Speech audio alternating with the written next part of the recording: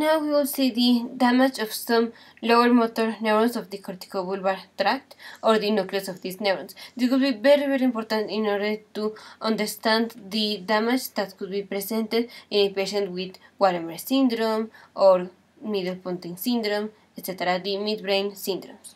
So, remember we have the cortex.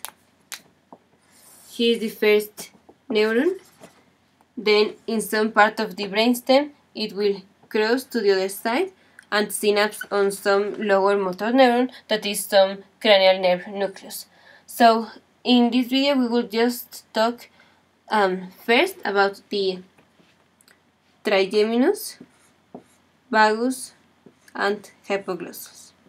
So the goal of this video is to understand why, if we damage in the brainstem lesions like the Wallenberg syndrome, etc., why the patient would present, if the vagus nerve is involved, why it would present with the uvula deviating toward the opposite side, and if the trigeminal nerve is involved, why would it present with the mandible deviating toward the side of the lesion, and the hypoglossal involvement, why the tongue would deviate to the side of the lesion. So first, the muscles that innervate the tongue include the hypoglossus.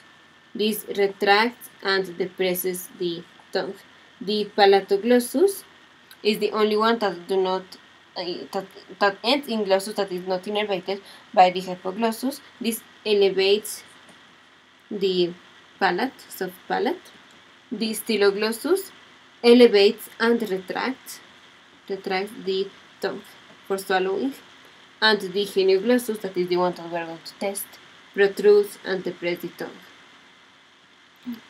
Now, first, the mandible is innervated by the trigeminus, the tongue by the hypoglossus, and the uvula by the vagus. So let's see first the mandible. So if the right mandible is contracted, then the mandible will deviate towards the left. If the left mandible is contracted, the mandible will deviate towards the right. So if we damage, let's say, this one, we are damaging the left lower motor neuron, or the nucleus of the left lower motor neuron. So there is no innervation to the left mandible, and because there is no innervation of this left mandible, then the mandible cannot, what happens if we activate the left mandible? Goes to the right side. So because we cannot contract the left mandible, then the mandible is only moved by the right mandible, and so the mandible deviates toward the side of the lesion, because on opposed action of the contralateral mandible, but the contralateral mandible moves the mandible to the contralateral side. Then for the uvula is innervated by the vagus nerve. So if there is contraction of both the genioglossus muscle, then the uvula will not deviate to any one of the sides. If there is contraction or activation of only one vagus nerve, then the uvula deviates towards that side. If the uvula is contracted for the left side, the uvula deviates towards that side. If now there is damage to this lower motor neuron, sorry, I said genioglossus, I meant palatoglossus. If we damage this left vagus nerve, lower motor neuron, then the uvula cannot deviate towards the side, and so the uvula deviates towards the other side. So it's contralateral to the lesion. And for the hypoglossus, if we damage the hypoglossus nerve and we ask the patient to protrude the tongue, if we protrude the tongue, there is no deviation because both genioglossus are contracted.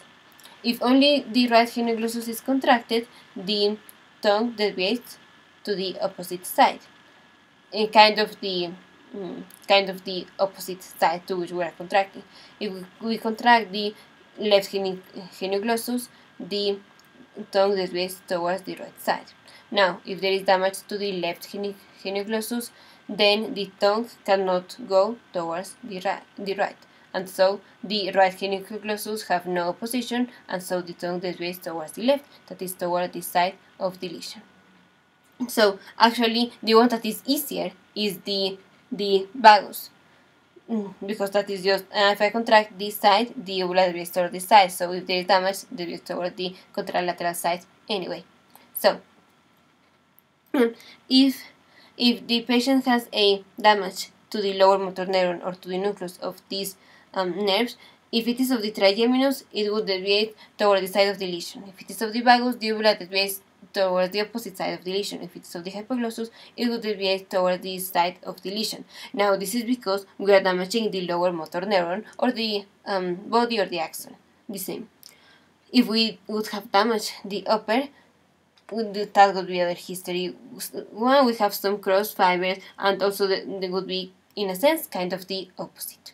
Anyway, this is very important because in the brain stem lesions that we will see later, we are damaging at the level of the nucleus or at the level of the nerve. So we are damaging lower motor neuron, and because we are damaging lower motor neuron, the patient presents with this, the ipsilateral deficit, and the ipsilateral deficit can manifest as the uvula deviates toward the side of the lesion, the mandible deviates, the uvula towards the opposite side, the mandible towards the side, the tongue towards the side of the lesion.